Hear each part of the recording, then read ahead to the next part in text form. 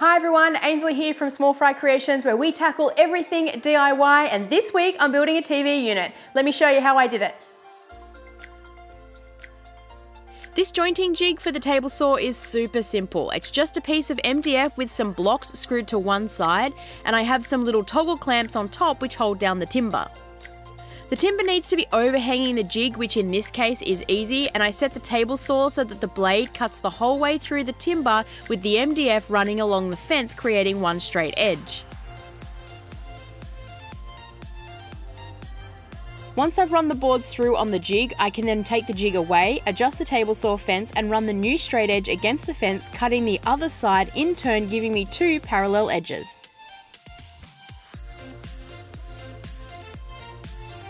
The timber is all jointed and we are ready to get to glue up, and each panel is going to consist of 3 pieces of timber.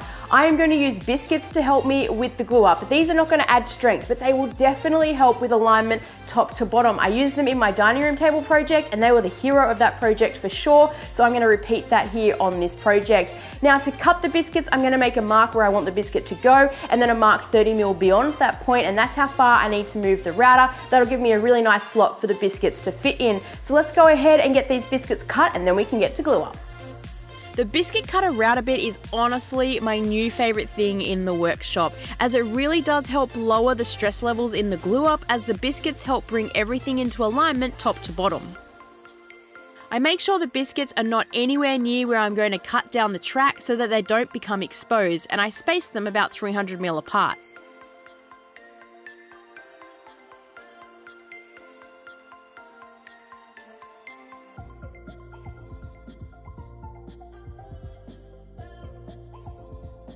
I use Type Bond 3 for these glue ups, as a lot of Aussie hardwoods are very oily, and the Type Bond 3 gives a good bond and has the added bonus of being water resistant. I apply clamps to the top and bottom of the panels to create even pressure, and I use some steel bars as cauls as an additive to help keep everything aligned. I had to glue up 2 of these big panels and they're exactly the same, so I have combined the glue up so that I don't bore you. While the big panels were in glue up, I could start to work on the sides. Each section of the TV unit has a black metal bracket on one side and a wooden panel on the other. One panel needs to be about 300mm high and the other one 420. I cut the timber oversize, as I'll trim them to size once I have them out of glue up. With the pieces cut, I could put them into clamps and get them glued up. I didn't use Biscuits here as the pieces were smaller, so a little more manageable, and the steel bar will do the job of keeping everything aligned. With the smaller panels in glue up, I could then get the larger ones out of glue and start rough sanding everything. With the sander in turbo mode and with 80 grit sandpaper, I could get the panels rough sanded in a matter of minutes. Alright, I've got the pieces rough sanded, but before I spend any more time sanding things that I may not even need, I'm going to cut the pieces to length and to width, and then I can concentrate on getting everything joined and sanded and looking nice. To cut the end square, I'm going to use my new track saw. I have to be really careful because I do not have a lot of room to play to trim them to length. So I'm going to trim the least amount that I can off this end. When I glued them up, I made sure they were as close to each other as possible so that I can maximize my length at this end, because I need to cut them to 1800 long. So I'm going to go ahead, get everything square, cut to length, then I'll take them over to the table saw, I think, and get them cut to width. The track saw is a new addition to the workshop and it's working out great. Being battery powered means it's quick and easy on the setup, and I can take the saw right to the workpiece. It cuts through the hardwood with very little trouble, but I do make the cuts in a couple of passes just to keep the stress down on the tool. I use some special track saw clamps to clamp the track into place and get one square edge at one end. With one square edge, I can measure from that edge to the 180mm mark and make the cut at the other end.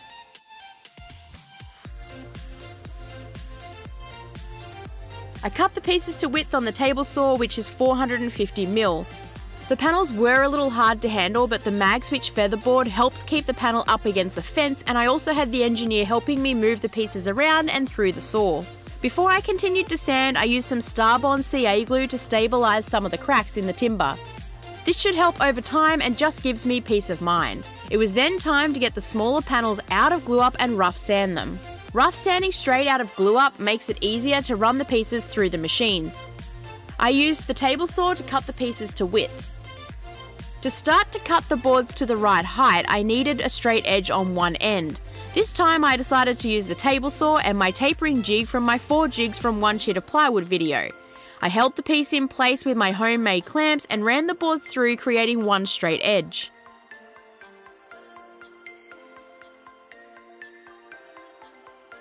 The 2 big panels of the TV unit are all cut to length and to width, so now we can start focusing on the sides. The TV unit can kind of be broken down into 2 sections, and I'm going to be working on the bottom section first. There is also 2 metal brackets or legs, whatever you want to call them, in the build that have been handmade by the client. I've got the bigger of the 2 out in the workshop now. I'm going to bring them out as I need them because A, I don't want to ruin them, and B, I don't want to confuse myself. My first step is I need to cut this side to be the exact same height as this bracket, get everything into place, and then we can move on to the top section.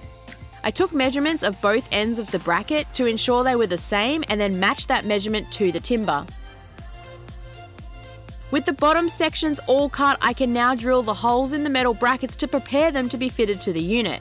This is the first time I've used a step metal drill bit, but it was very easy and it worked great to drill the 12mm hole I needed.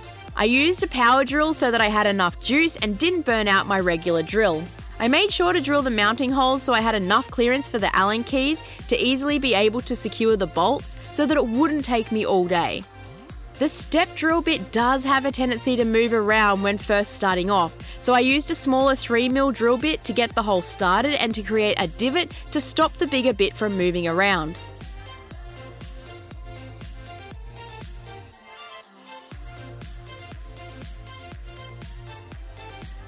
Alright, I've just transferred the holes that I've drilled on the bracket over to the timber, so now we can work on getting those 2 connected. And to do that, I'm going to use threaded inserts. I used these on the dining table build and they worked perfectly, so I'm going to go with the same method. Now, a couple of tips that I've picked up along the way with using threaded inserts. If you can, whatever you're bolting, in this case for me it is the bracket, if you can drill a slightly oversized hole from what your bolt is, that will give you a little bit of play when it comes to actually getting the bolts into place. The threaded inserts have to be spot on, so to give yourself a little bit of play across 4 different bolts, if you can have the slightly oversized hole, it will help when you get to the other end and you're trying to screw and bolt everything into place.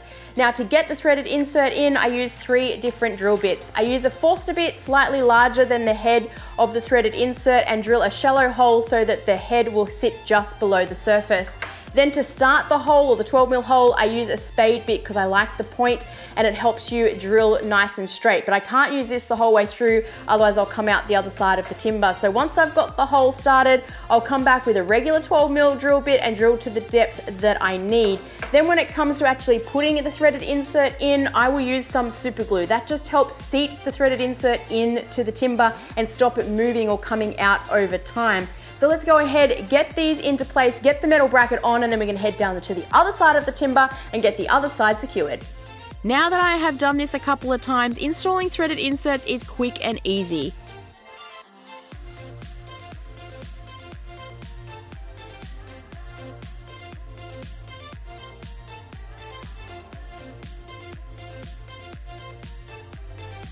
The timber side is being secured using glue and screws, but I will hide the screw heads with wooden plugs. I use a 10mm Forstner bit to drill 10mm down and then pre-drill the hole with a regular drill bit. I use my shop stool to lift and hold the panel into place until I could get clamps on.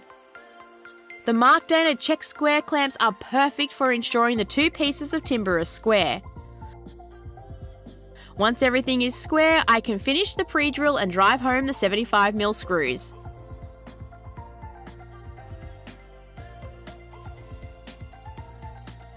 I cut plugs from offcuts of the timber and use these to plug the screw head holes.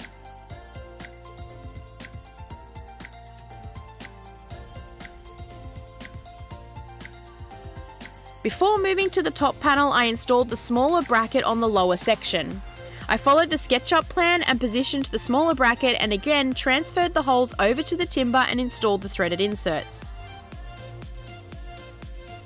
I took measurements of the smaller metal bracket and the entire height of the lower section, and these measurements added together is the length that I need to cut the timber side panel to for the upper section.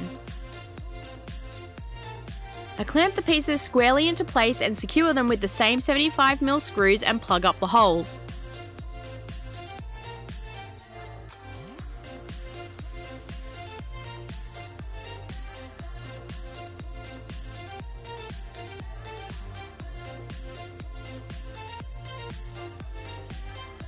To work out where the threaded inserts needed to go on the underside of the top panel, I put everything together and in the right position and then transferred the whole locations and again installed threaded inserts.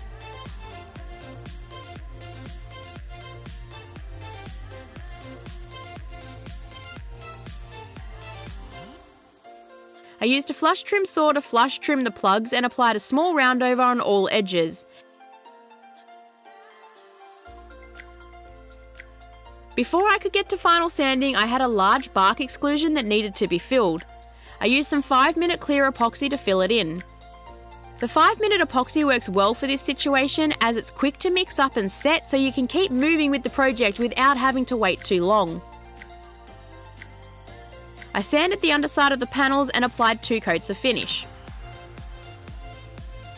We're up to the part where I'm going to sand and finish the TV unit, and I watch so many DIY videos out there, and I am guilty of this myself, that when we get to the end of the project we simply say that we sanded and finished the piece and we move to the end, because let's be honest, it's the most boring part of the video and it is definitely the most boring part of the project for me, but it is also the part of the project that can really elevate your piece and give it a really great finish. So I thought today I would spend some time going into detail as to how I finish my pieces and also what finish I use and why I use it. To get started with sanding, I start at 80 grit, and all of the sandpaper that I use in the Small Fry workshop is Merkur branded because I think it's a really great product. Now with the 80 grit, I will also get a pencil and I will mark the board so that I know that I'm evenly sanding across the piece. This also allows me to pick up any high or low spots or areas that I need to focus on. Now what's really important when you're holding the sander, you want to make sure that it's nice and flat and even. I know we all have a tendency to want to tip the sander, but all that's going to do is create a divot in your piece, which will be really noticeable once you apply finish. So you just want to create nice even pressure across the sander. You don't want to press too hard. Let the sander do the job. That's what you paid for. Now, once you have removed all of those pencil marks and you know everything is flat and even, I will then move to 120 grit and repeat the process. With the pencil marks, I will just lighten them slightly, and again, nice and even pressure across the piece, sanding until all of the pencil marks are removed. Once I've got everything at 120 grit sanded and everything is nice and smooth, I will then wet the timber down with just regular water. And I want to wet the timber because it raises the grain and also cleans off all of the dust from the previous 2 sanding grits. Once everything is completely dry, then I'm going to move to the 240 grit sandpaper and sand everything at 240 grit. Once I am finished with the 240 grit, that is when I will apply my first coat of finish. When it comes to finish, this is my go-to. It's called CFP Flooring by Cabot's, and I think it's one of the more affordable finishes on the market. I really like it because it's non-yellowing, so it's not going to change the color of the timber too much, and it's also fast drying, so I can apply multiple coats across the day and get the project finished quicker. Now it's meant for flooring, so it's super hard wearing and extremely versatile, and one of the things I really love about the CFP flooring is that once it is completely dry, if your product or project happens to be sitting in the sun, it doesn't get sticky. I've experienced that with some other finishes in the past. It's water-based, so the cleanup is really easy, and just about every project that goes out of the Small Fry workshop is finished with CFP flooring. Now with that being said, let's go ahead and get coat 1 on this TV unit. As we start to apply finish, another tip for you is you do not want to be just dipping your paintbrush straight into the can, because what that can do is pick up stuff from your project and contaminate all of the good finish in your can. Where possible, try and put it into a cup or something else where you can then dip your paintbrush into to apply finish. You also don't want to then go and put this cup, once you're all finished with it, back in that same can, because that's as good as putting your paintbrush in. What I will do is once I have finished painting this, I'll show you what you can do with your finish to help save it so that it's good for when you get to coat 2.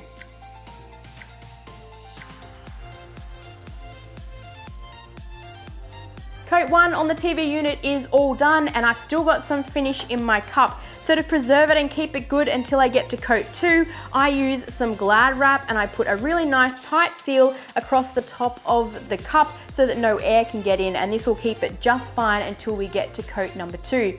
Now when it comes to your paint tin, I do, as funny as it seems, have a couple of tips for you. If you're like me, my whole life I was taught to use a flathead screwdriver to open the paint tin, and although yes, that does work, I found over time it damages the paint tin lid, and it gets to the point at times where I can't actually get the lid on and create a nice seal, and then I ruin half a can of paint.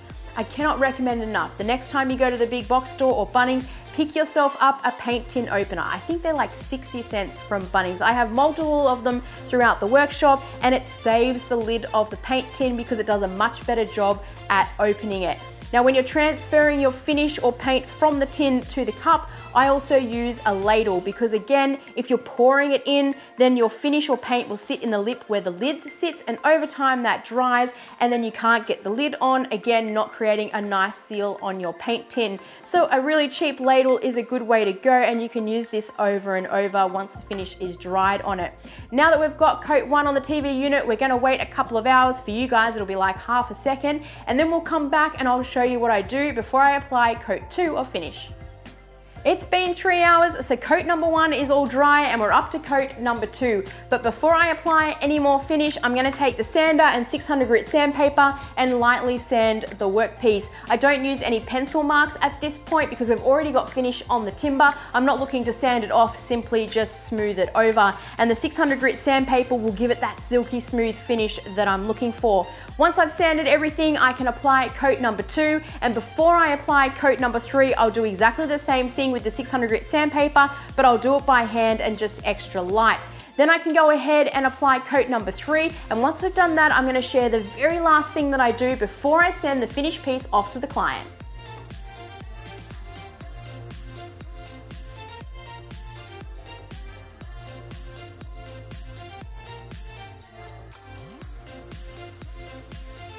And just like that, we have 3 coats on the TV unit, and this guy is almost ready to be sent out for delivery. The very last thing that I'm gonna do is grab some very fine steel wool. You can get it from Bunnings, and I just give everything a once over. This just makes sure that everything is silky, silky smooth, picks up any high spots if there happens to be any. So once we've got this done, I can put everything back together and get this thing delivered. The TV unit is all done, and before it's collected, I wanted to put it together and style it so that I could show you what it looks like as a finished project. So I hope you have liked this video. If you have, help me out by hitting those subscribe and like buttons, and I'll see you on the next one.